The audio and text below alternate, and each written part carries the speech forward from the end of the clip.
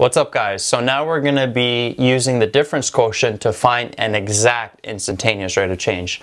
All the way up until this time, we've been only approximating the instantaneous rate of change with different methods, but now we're going to use the difference quotient to find the exact value of the instantaneous rate of change for this function x squared minus 2x at an x value of 4. So let's rewrite what the difference quotient is. So it would be f of a plus h minus f of a all over h. So this is the general difference quotient.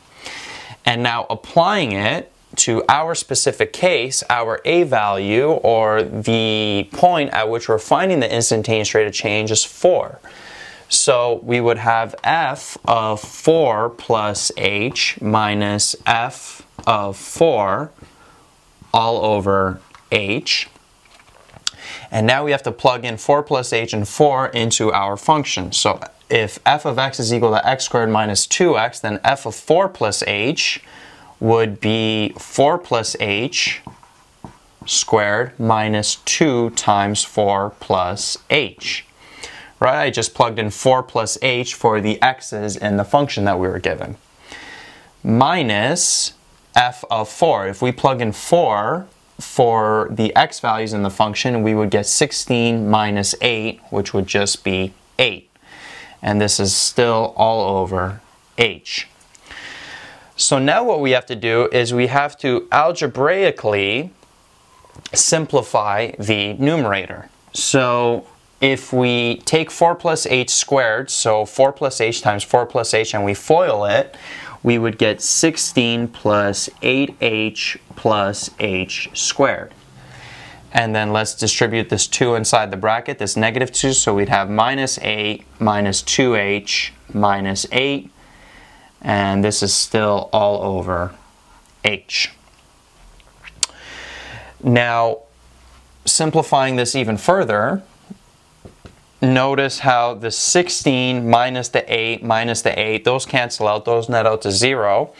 And the 8h minus 2h, that nets out to 6h. So in the numerator, we would be left with h squared plus 6h all over h.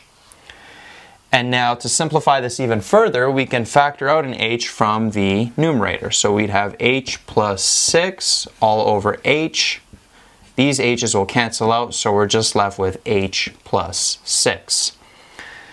So we took the difference quotient, we simplified it, and now we have a general expression for the instantaneous rate of change of this function at an x value of 4, depending on what h value we choose. And as we've mentioned before, to get the best approximation for the instantaneous rate of change, or for that slope of the tangent, we want the h value to be very small. So the smallest it can be is just really, really close to 0. So we can get the exact instantaneous rate of change as h goes to 0. And as h goes to 0, the instantaneous rate of change would be 6. So that is our exact value for the instantaneous rate of change of f of x equals x squared minus 2x at an x value of 4. We don't have to approximate it anymore. We get this general expression, plug in 0 for h, we're left with 6. So 6 is our exact instantaneous rate of change. So that's a way to do it algebraically. Remember, the thing to remember when you're doing this algebraically is you always want to cancel out this h in the denominator, because notice how we can't plug in 0 for h right away because you can't be dividing something by 0. So you need to algebraically manipulate the difference quotient always to cancel out this h in the denominator, and then you could plug in 0 for h and get your exact instantaneous rate of change.